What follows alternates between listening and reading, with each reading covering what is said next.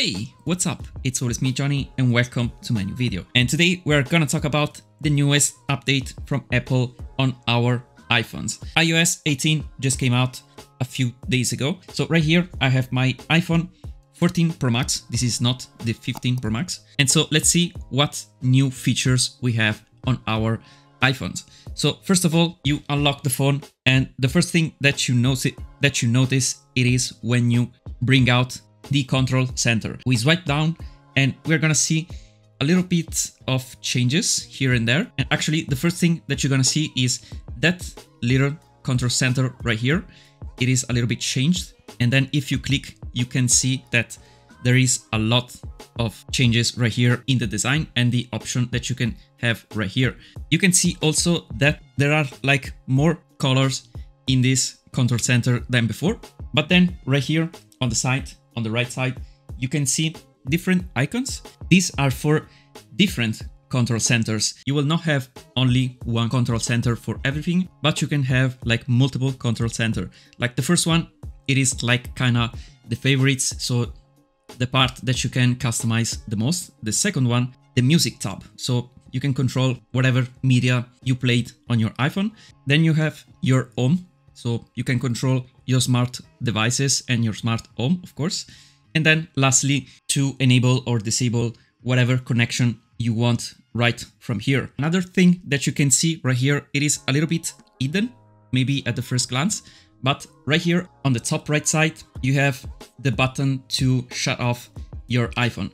So you don't have to just press it. As you could saw, it did nothing. And I think this is to prevent to shut off your iPhone by accident, but you have to hold on it and then you can shut off your iPhone. Very, very useful in my opinion. So you will not have to go for the button combination and all that stuff. Very intuitive like this. Also, if you click on the plus icon, you can see that there is a lot to customize right here. And really from this screen, it doesn't feel like an iPhone in my opinion, because it is a lot customizable, as I said. So you can just add whatever controls you want right here, like you could do it before. But other than that, you can adjust the size of the tool right here. So like this, and it will resize how you want it. It's very, very cool actually. So for example, I can make this bigger like this. So I can make smaller like it was before. I can move through spaces and then I can add another space if I wanted to. Very, very cool in my opinion. If there is maybe something that you use more frequently and you want it bigger or smaller, you can customize pretty much everything right here. Then one cool feature that we can activate right here, it is the torch, because if you activate the torch, you can see this new animation right here. I think it's very, very cool. And you can customize the projection of the torch. So you can make it like more softened like this, more spreaded, or maybe you can do like a spotlight and it works. Actually, it's really, really cool in my opinion. Very little changes, but I think it's one of the coolest because the animation is so good. But I mean, this is Apple always. It does make this little animation that are very, very cool in my opinion. Then if I activate Siri right here, you can see that it is still the standard Siri, because this is not still the version with the Apple Intelligence, because I mean, as I told in the previous video, we will not get the Apple Intelligence here. So I mean, I think there is no hope also with the iPhone 16. I don't know if it's an option, but we will see.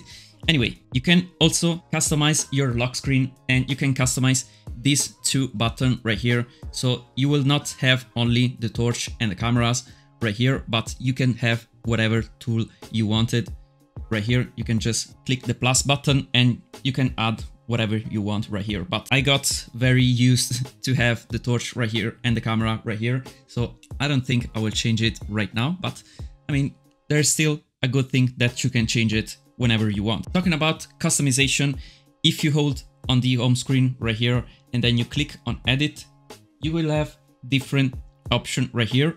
And one of these is customize. That was not present before.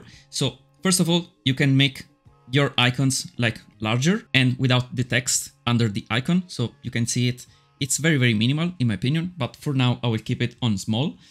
Then you can switch to the dark mode right here.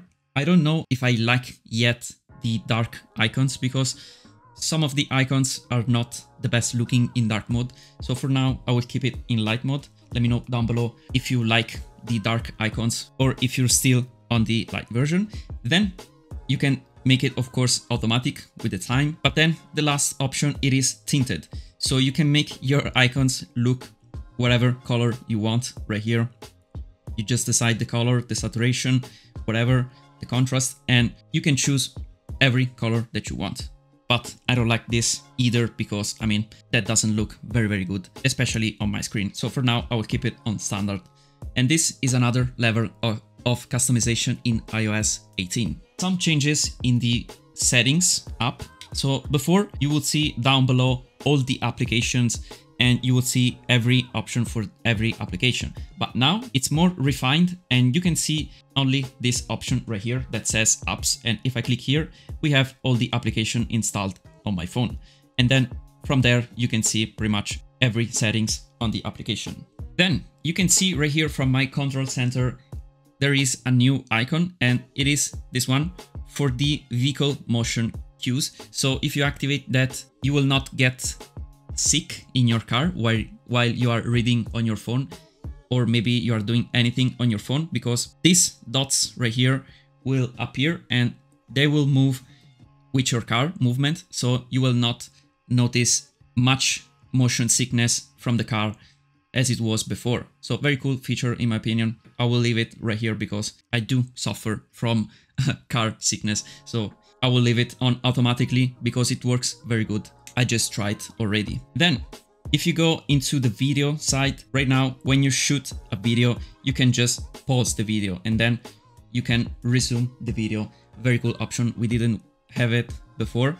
One thing that I wanted on the video, it is the option to rotate the camera and maybe go from the back camera to the front camera.